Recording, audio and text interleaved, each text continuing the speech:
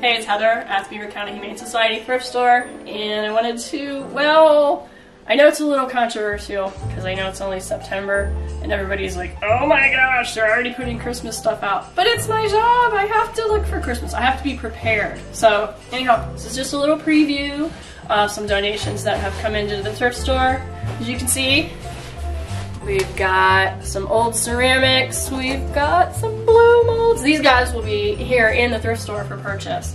We have some really cool original chalk art. It's beautiful, I love it.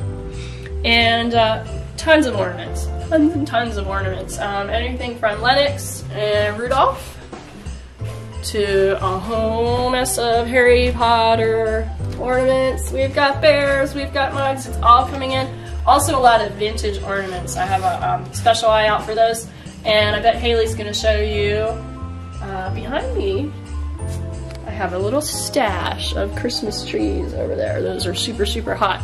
So anyhow, I know it might be a little bit early, but if you're the kind of person that wants to get a jump on things, come to the Beaver County Humane Society Thrift Store, or check us out on our eBay site. And remember, all proceeds benefit the animals at the Beaver County Humane Society. Thank you.